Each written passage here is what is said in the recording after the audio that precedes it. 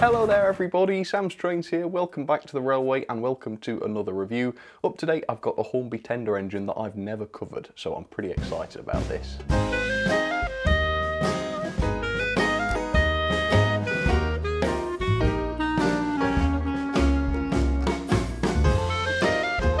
Today's class of locomotive is the same class as on my first ever review, so this is kind of special to me.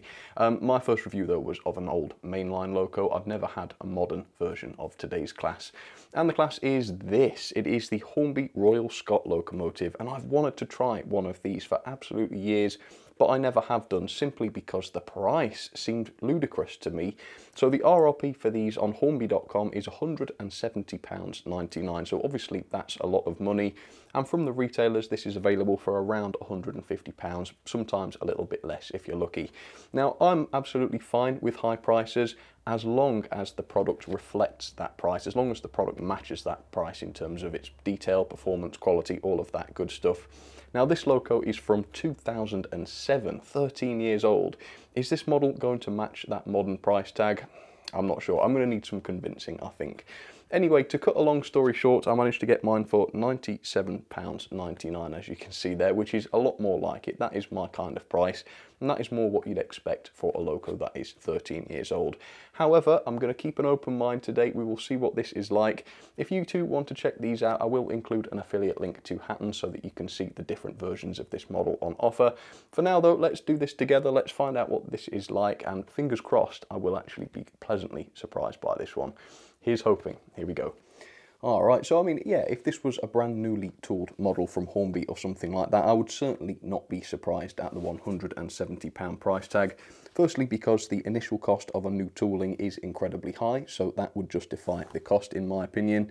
But also the fact that, you know, 2020 Hornby models tend to have a bit of die-cast on them. The quality is pretty darn good. I don't think they were doing die-cast and that kind of thing back in 2007. So yeah, I do have limited expectations at the moment, which maybe is unfair. However, it's looking pretty good to start with, isn't it? On the front of the box, yeah, the loco looks beautiful. Really, really does. In the BL green, as you can tell. More specifically though, let me show you which version I went for. So mine is R3558 late BR Royal Scot class. I think, does that mean it would be rebuilt? Possibly. It is the Ranger, and it is the 12th London Regiment, number 46165. So that is the version I went for, and for just less than £100, it seems pretty decent actually, doesn't it? Like I say, definitely more like it in my opinion. Okay, the back of the box then, here we go. So you can see it was classified as a 7P, so a very powerful locomotive for its size. I think for the LMS, the Royal Scots were quite revolutionary, weren't they? In the centre, there's a brief history. Feel free to pause and read that as always if you'd like to. And then on the far end here, you've got Hornby's diagrams, dated, as I say, 2007. So getting on a little bit. However, some of Hornby's models from 2007, I think, was it the A3 or A1 that was also from that year? They're very nicely detailed, quite plasticky though. And I think if I remember correctly, they're prone to warping running plates. So man, fingers crossed we're not seeing anything like that with this. Right, well, I've not had this unpacked yet, so I could keep waffling all day. I mean, I can do that, you know, I've learnt to do that, but I could just open the thing and save ourselves a lifetime of frustration. I think I'll do that. Quite excited, actually. Like I say, it's not that often that I find a sort of model that I've never actually owned before, or at least never seen before. I don't think I've seen one of these, or at least handled one in the flesh. There we are, so it's kind of hidden, as you can see in the packaging, so not revealing too much right now. Let's get this out then and answer all those questions I have about this. Okay, so we have stuck to the back here an operating and maintenance guide, presumably. Let's have a look. Royal Scot and Patriot class, so does that mean they use the same chassis? Possibly. All right, let's have a look, see if this reveals anything about that. All right, so straight away, can't see anything really of the mechanism, so I might just have to remove the body to see that. Bit about lubrication then, fitting the accessories. This is very, very standard stuff. Body removal, well, that's good, so I'll be doing that later on. You can see that this has been upgraded, presumably to have space for a speaker in the tender, and also you've got the 8-pin DCC socket there. It'd be nice if Hornby did a TTS version of this, wouldn't it? Anyway, on the back, brake rods. So that's all standard stuff. Yeah, it's very, very similar. We've seen it 1,000 times before for different locos, haven't we? Right, come on then, let's have a look at this. I'll start with the detail bag, as I often do, see what we've got inside there. It doesn't look too populated, this detail bag, so hopefully most of the details on the loco already. So it looks like cylinder drain cocks, you've got some vacuum fittings, a few steps, front coupling, and of course those brake rods that we saw on the instructions there. So yeah, I mean that's standard enough, isn't it? Right, come on then folks, what do we think? Die-cast, no die-cast? I'm going to go for no die-cast, but hopefully it'll have a big bulky chassis, which brings up the weight. Weight's alright so far, it's hard to tell, it doesn't seem particularly heavy, but not particularly light either. Alright, here we go. Whoa. The plastic tissue came off there in quite a dramatic fashion. Alright. I mean, the finish isn't too bad actually, is it? I mean, with the plastic bodies, sometimes they can look a bit dull and plasticky. This one's got a fair sheen to it actually, which I wasn't necessarily expecting. That's all right. Come on then, let's lift this out, see what this is like. All right. Okay, so yeah, I mean, there is quite a bit of weight to this. Yeah, it doesn't feel dreadfully light at all, not at all. It feels very fragile, I must say. I can hear things clicking already. But yeah, hopefully that will be okay. What's this dangling off on front here? Is this a loose pipe? Yeah, well, it's not connected to anything, so it's got to be loose, hasn't it? Ooh, I feel nervous. I feel nervous about holding this. Yeah, I can see a few bendy parts. The whistle seems to have smelt something and is bending its nose up to try and sniff it. No metal construction either. I can see we've got some metal details. We'll come to these later on. But yeah, the running plate, body, what you like. It's all made of plastic, I think. Bit puzzling for the price, but the level of detail seems to be up there, doesn't it? Very much so. So, we'll take a close look at this shortly, but first of all, here's a little bit of history on the beautiful Royal Scot class. So, the Royal Scot was a class of 70 locomotives introduced to the LMS in 1927 to the design of Henry Fowler. Up until this point, the LMS, like the Midland Railway, had maintained a fleet of much smaller engines, such as the Midland Compound and the Claughton class, but by the late 1920s, Fowler decided that these were inadequate, and he proposed a brand new Compound Pacific express locomotive. Now, other departments in the LMS company opposed this suggestion, they didn't like it, and they borrowed a 460 Great Western Castle class for testing purposes from the Great Western, and that proved itself, I think. I think that was quite impressive to them, quite successful, and so Fowler's Pacific idea was rejected, and the 460 Royal Scot design was born instead. And in fact, it would be another 6 years before a Pacific design would actually be approved. So back to the Royal Scots, the class was introduced without testing, so I don't know if it was very successful to start with, and certainly a lot of modifications were made on the fly. They were changing different parts, swapping smoke deflectors, that kind of thing. But apparently the class eventually became fairly successful. In 1943, all members of the class were rebuilt with a new Type 2A boiler, as seen on the rebuilt Jubilee class, which brought them up to modern standards, I think, a little bit. And withdrawal took place over the early 1960s, and all but 2 examples were scrapped. And obviously, because they were all rebuilt, neither of those 2 preserved examples are in the original Royal Scot condition. So some manufacturers like to attribute, at least partially, the recent increases in price to increased labour costs. Well, if that's the case with this model, I think Hornby, or rather Hornby's customers, need to ask for some of their money back, because whoever assembled this did a really bad job. In fact, I would say that this has actually been quite carelessly assembled. So let's take a look at some of this then. So I think this is the lubricator on the running plate. That is not fitted properly. Look at the way that stands proud. That is not particularly realistic. I mean, here it looks like somebody slipped with a tool, because there's a big gouge out of the boiler, which is not just dirt or something. I've rubbed at that and it's not coming off, so that's permanent. I've already mentioned the whistle, which is noticeably bent upwards, not particularly good. You've got the loose pipes as well, just underneath the running plate, which are not connected to anything, so that can't be right. And then you've got this lamp iron here, which looks like it's been distracted because it's facing away from us, which is also quite noticeable. The model is also rife with glue marks. Whoever assembled it used far too much glue. Look at the splashes, they are glinting from a long way away because of all the glue used. The smoke deflectors are the same. Look at all the glue underneath those. It's oozing out from under several details. The handrails as well behind the firebox, you can see that there's glue oozing out from there. Look at this. I don't know if this is glue or just a bit of bad moulding on the side of the cab, but that caught my eye straight away as well. Now, if I'd paid £170 for this, or 150 or whatever it is, I don't think I'd be very happy. In fact, I'm not dreadfully happy, having paid just less than 100 for this. If models are going to be this expensive, and I sound like a broken record because I seem to be saying this every week these days, but if models are going to cost that much money, if customers are going to pay that money, the manufacturers need to invest some of that massive amount of money into quality control, or I don't know, possibly training to ensure that those actually assembling the models know how to do it. Well, it's not all bad news though, because as you can probably tell, the level of detail on the model is absolutely fantastic, and well, the build quality is a bit naff. Some aspects of the quality are really quite good. For instance, you've got these actual metal safety valves and not just plastic like the whistle is, hence the reason they're straight, I suppose. And that's not the only separately fitted metal piece as well. You've got this high shine reverser. I'll try and find a little bit of a shot of a reverser that's made of plastic for comparison, but as you can see, the difference there is very, very noticeable, which is great. You've got the nameplate here, the Ranger, which looks like it is just tampo printed, but it is etched. It's a metal piece, that, which is really quite nice. As I've already said, the boiler, the running plate, most of the body of the loco is just made of plastic, which is a little bit of a shame from a quality perspective, but as far as weight goes, the loco and tender are very, very heavy. They weigh in at 371 grams, which is actually more than the Bachmann Patriot, despite it having the die-cast running plate. So weight is definitely not a problem. It's actually quite heavy to say that there's no metal on the bodywork besides some of the details. So let's take a look at some of the details then. Well, let's start with decoration. The actual decoration is superb. Look at the lining on the boiler there. I really can't fault it. Even if you look down towards the bottom of the boiler, you can't see the lining come to an end. It just sort of continues on very, very neatly, which is great. The splashers, while they might not have been glued on properly, they are nicely lined, as is the running plate. Can't really fault the lining at all, to be honest with you.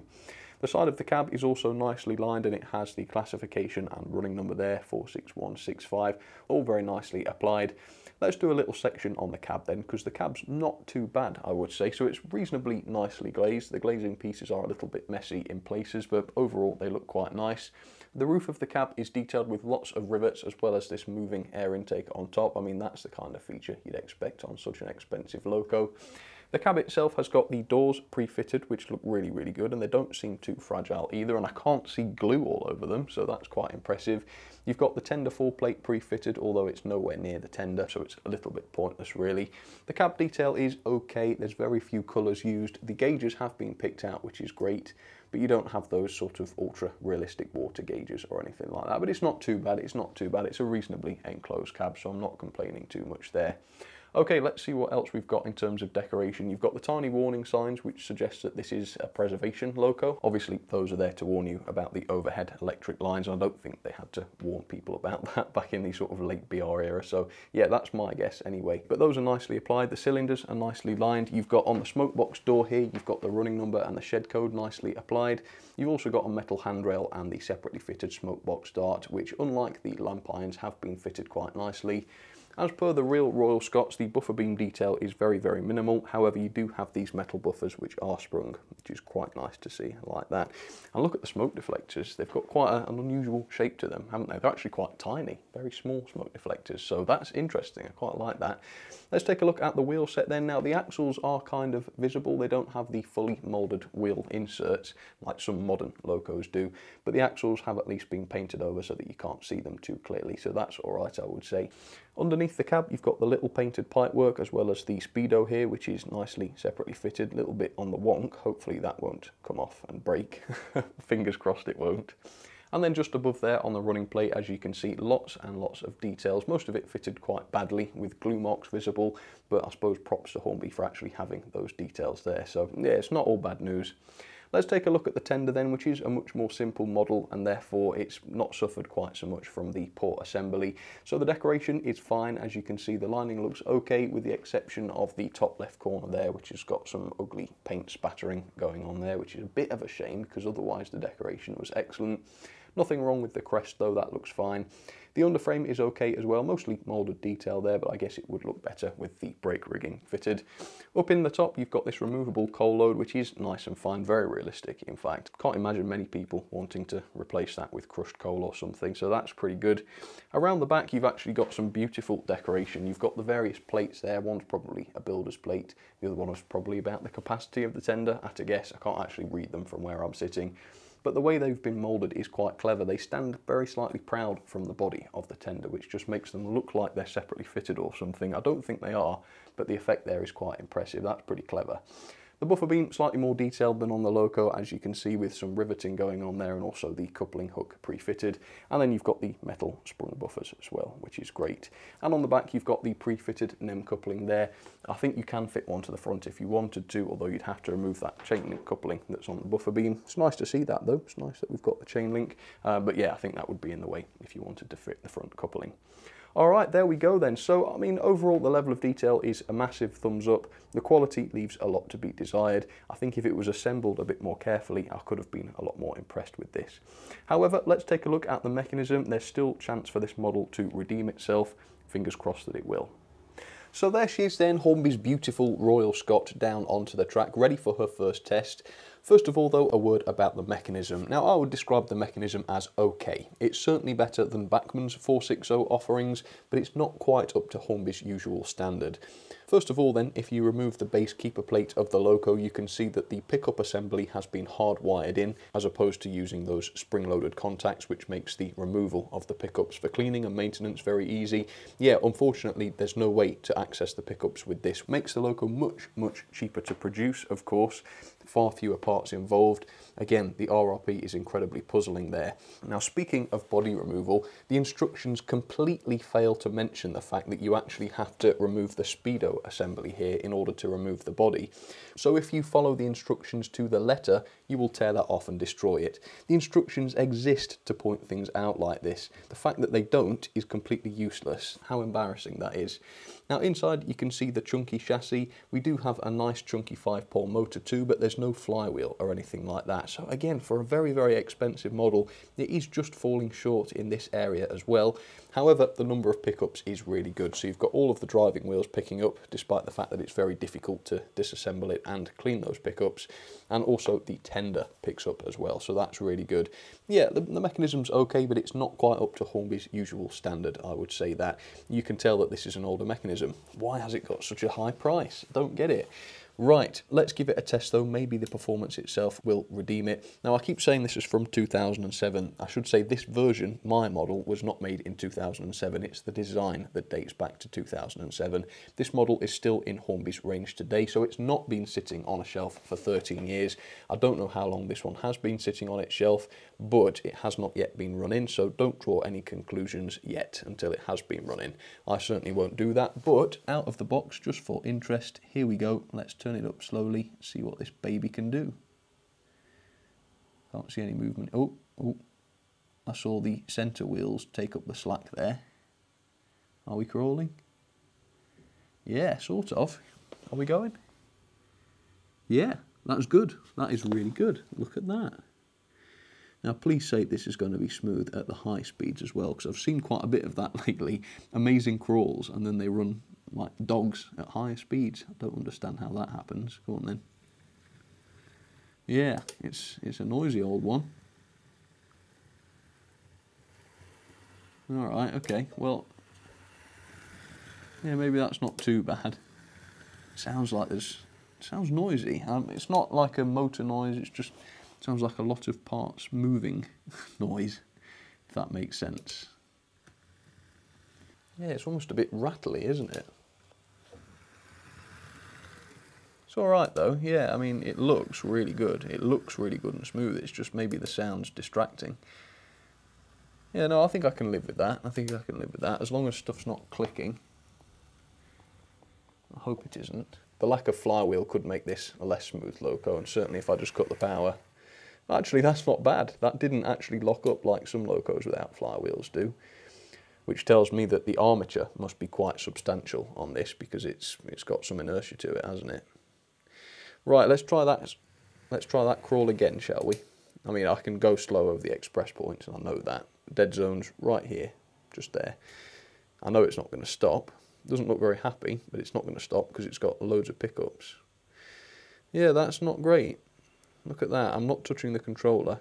It's speeding up, slowing down quite a bit. Hopefully this is not going to be one of those dodgy runners. Yeah. Oh, we are. Is it stalled there? Give it a little push. yeah, I don't know about you folks, it's just not dreadfully impressive. No doubt it's going to get much better. Like I say, don't draw any conclusions just yet. And it's not as though you can just oil the bearings on this, because they've designed it so that you actually have to fully dismantle the thing in order to be able to do that and loosen off those wires so you can pull the pickup plate out. I'm not willing to do that with a brand new model. I might ruin it, and then what do I do? No, can't do that. But it seems alright. I mean, it's okay. Maybe it will be much better having been run in. I'm really counting on that. And that crawl, here we are. The crawl is actually really good. The crawl is the best aspect of this so far. Look at that.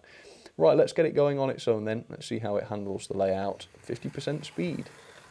So it does seem to be geared to run quite fast, which suggests that there could be a bit of a torque issue at the low speeds. That might explain why the speed fluctuates the way that it does at lower speeds. But yeah, we will see, we will see. So I'll let this run in, let's say 25 minutes in each direction. We'll come back after that and see if it's any better. Please, please, please let it be better, please. Okay folks, running in has concluded. Right, so I mean the smoothness, the noise, that's all gotten a lot better. Haven't seen any derailments or anything like that, so I mean the performance is quite good. One thing is still true though, and that is that this loco is too damn fast. In order to get it to trundle along at this speed, I had to set my Gauge Master controller down to 20. 20! Most locos run comfortably at 50% speed and they look good. This at 50% speed looks far too fast. And the knock-on effect there is that at 20, my Gauge Master controller only puts out 4 volts. At 50% speed it puts out 10 volts, which means in order to get this to run comfortably at a lower speed, the loco is having to run on incredibly low power. That's going to amplify the voltage drop, and it's going to seriously reduce the amount of torque in the mechanism. Just for the record though, around the dreaded curves, the second radius there, it is not slowing down too much without a load. It actually handled that surprisingly well, which means that if I couple it up to these coaches and then it does struggle, we know it's nothing to do with the gauging or friction in the mechanism. We know it's down to a pure lack of torque. Even on DCC this will be a problem. You want your locos to utilise the entire spectrum of speed that any control system can offer, rather than just the first 40% of it, because this is too fast at 50% speed. Look, that is too quick. I would say that is getting close to the real life maximum speed that this thing would want to be running at. And you've still got 50% more speed to add to that. So let me run past at full speed just to show you what that looks like. It's probably quite silly. Are you ready? It's just way too quick. So yeah, I mean, that is probably my only criticism, and it completely explains why the low speed performance is a little bit dodgy. But is it? I mean, the crawl before was okay, if a little bit inconsistent. It was pretty slow though, so let's see if that is any better. So forwards we go, turning up real slow. There we go. And look at that, that's pretty good. Now I can guarantee there's basically no torque there, so if I put my fingers on the buffers, it's probably not going to be wheel slipping, is it? Because there's absolutely no torque. Yeah, stopped it dead. Let go, it starts again. That's probably true of the slightly higher speeds as well. Yep, look at that. Stopped dead. Let go, it goes again. Stopped dead. No torque whatsoever. It's kicking in at ridiculously low speeds, which is impressive actually, given the gearing. There must be good motors, I'll give it that.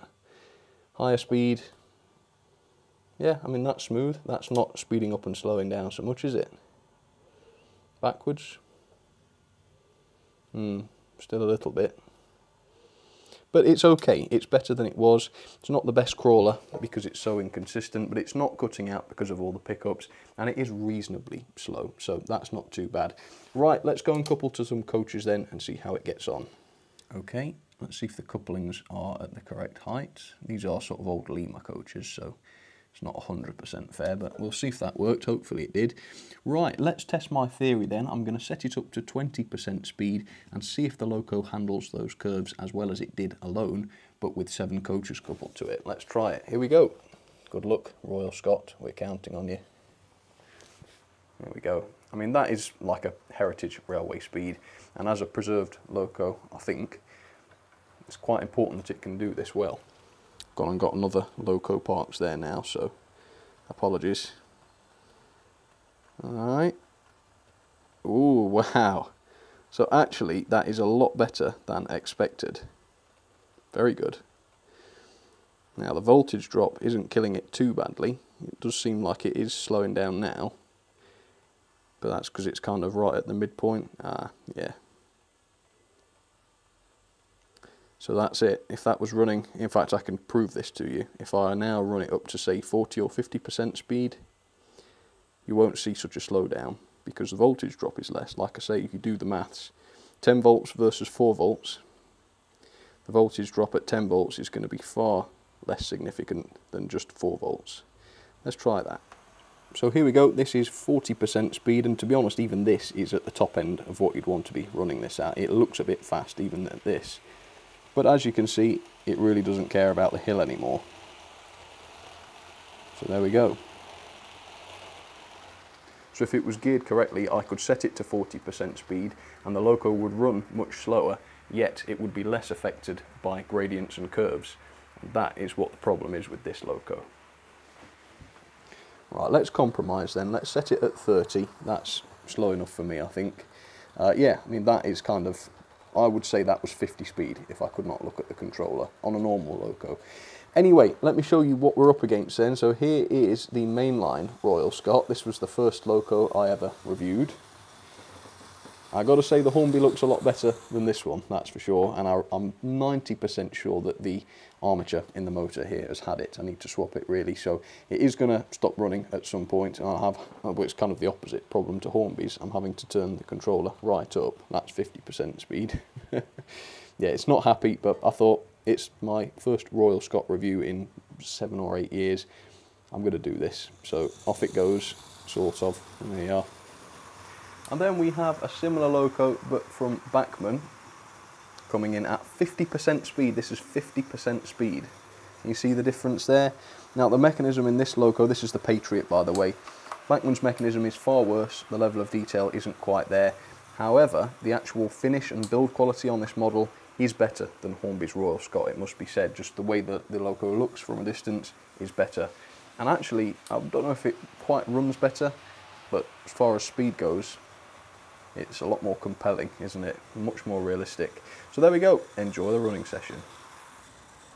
Better film the main line now, because it's going to get tired, I can guarantee it. Even now going up this hill you can see it struggling.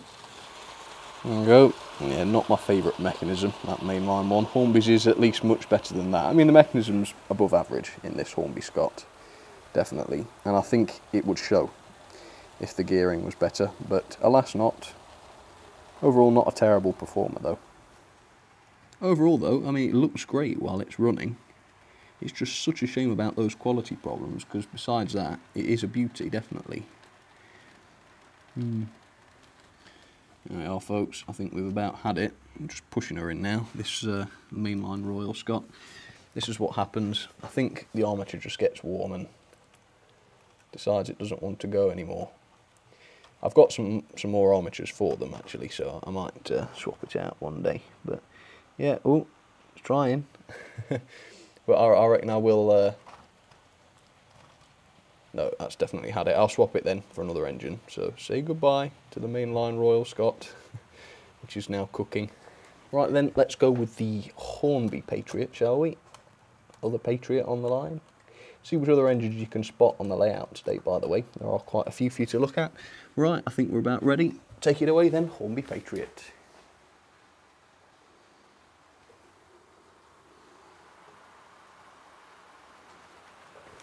So let me know down in the comments then, is this worth 170 or 150 pounds? Those are the RRP and the retailer price, typical retailer price. Pulling power's alright though, look at that. It's because it's heavy, it's pretty heavy. Pulling power, definitely not bad.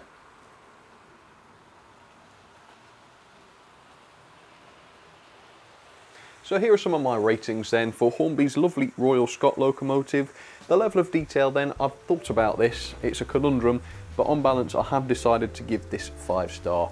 Some elements such as the cab, maybe we've seen better cabs elsewhere, but generally speaking the level of detail has to be applauded. You've got the etched nameplates, you've got all those metal safety valves and the metal reverser rod.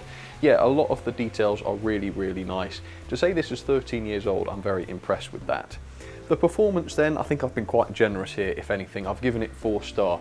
Before running in, I think it would have been more like a 3-star, but now that it's running, it is a little bit smoother and it does crawl a little bit better. However, the slow speed isn't dreadfully consistent because of the gearing. It just runs far too fast, which means you're having to turn the controller down in order to get a realistic speed out of it.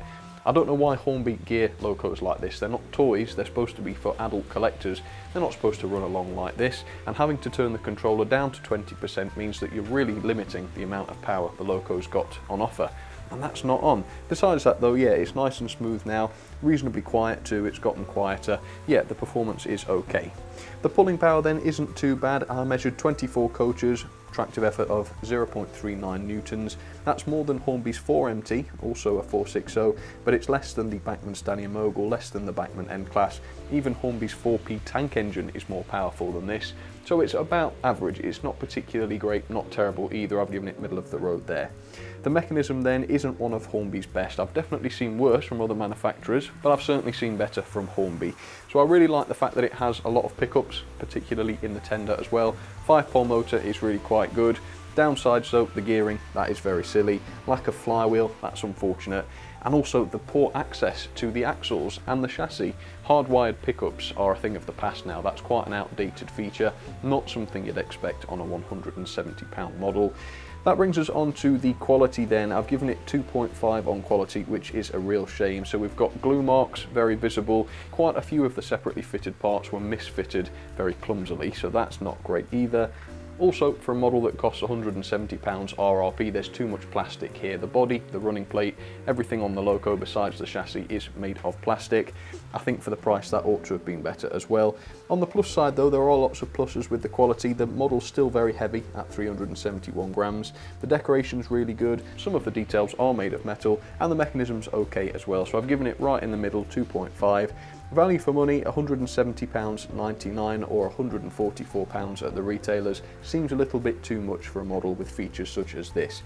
If it was going to cost £170, you'd want some more die-cast, you'd want that flywheel, you'd want the performance to be top-notch. Unfortunately, this is too old and outdated to cost that much, and it does show, unfortunately, Hornby.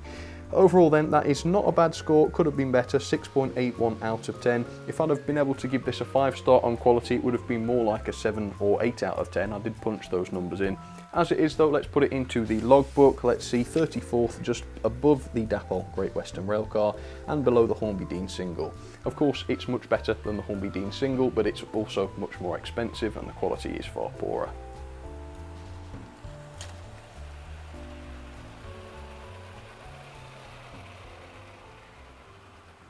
So there you have it then folks, overall a lovely loco, very well detailed, just let down by a silly price and poor quality. So I can't really recommend this unless you can find it for £100 or less. If you can, then go for it, it's worth it. Some of these issues are much better if you've only paid £100 for them. 170 or 150, not a chance, not in my opinion. Going back to what I said at the start, high prices from Hornby are fine as long as the model matches the price tag. So J36, go and check out that review. That's an example of a model that does match the price tag in my opinion. This one though, sadly not. And there's the Bachmann Patriot. My opinion though, of course, if you think that it does actually justify the massive price, that is fine. Let me know if you think that and why. There you have it then folks, thank you very much for watching. Hope you enjoyed this review. That has at least settled my curiosity now on these Hornby Royal Scots. I've wondered about these for years, and now I know. And yeah, I guess my suspicions were more or less correct. But there we go, thanks for watching, hope you enjoyed it. As I say, I will see you on the next one, but until then, you look after yourselves, and hopefully I'll be back pretty soon. Alright, cheers folks, take care.